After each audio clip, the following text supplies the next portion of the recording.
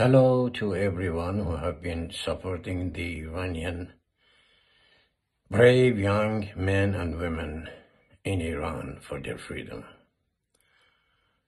I heard that President Biden finally acknowledged the uprising of women and men in Iran.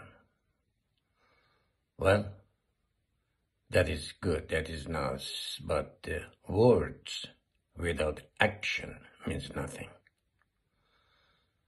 And I'm sure you know that President Obama, he said he regretted that he did not stand by the Iranian people in 2009. And probably you were there because you were vice president. Now, you said that you are with Iranian people, keep fighting, you are with them. It should be followed by action.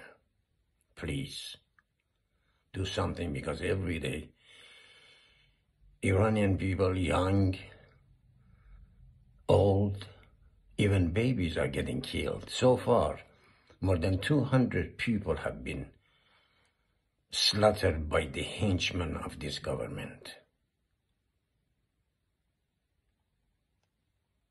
We need your help and everybody's help to save these lives.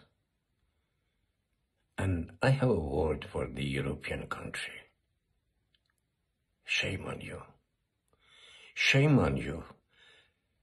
Despite of the fact that you are seeing every day people are getting killed on the streets of Iran, and you want to make a deal with them?